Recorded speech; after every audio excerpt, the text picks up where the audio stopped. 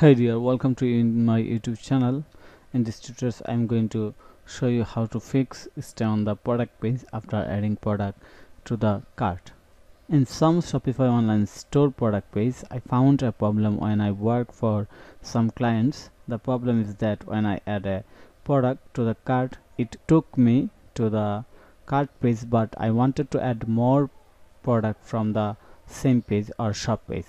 For this problem lack of UX standard, I have to go to the shop page again and add another product and to do continues, but that is very time wasting and user never like to buy product by using your website like so. But this problem does not found in all the Shopify themes. Some Shopify themes only face this problem. So in this tutorials I am going to show you how to fix that without hiring any developer.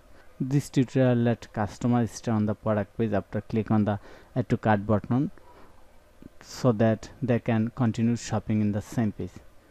This tutorial is not supported by Shopify. You must know basic HTML, CSS and JavaScript, and you have to idea about Liquid. You can hire me as a Shopify expert if you are not comfortable doing this step in the tutorial. Of course, I recommend you to watch my full video. So let's get started. First of all, I am going to log in my Shopify online store. This is my Shopify dashboard. So I am going to click on the online store.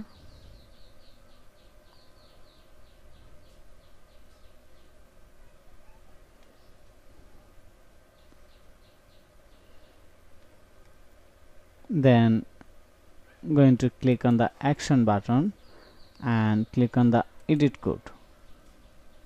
Now I am going to search a file named theme liquid under layout and going to click on the theme liquid file. So in the theme liquid file I have to add a code just above the int of the body tag. So I am going to paste this code, render Ajax cart, then click on the save. Now I have to go to the snippet section and click on the add a new snippet, and I'm going to add a new snippet name Ajax fry cart and click on the create snippet.